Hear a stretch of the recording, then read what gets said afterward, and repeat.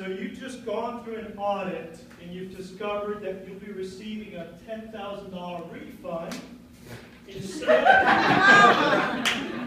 instead of paying $2,000, okay?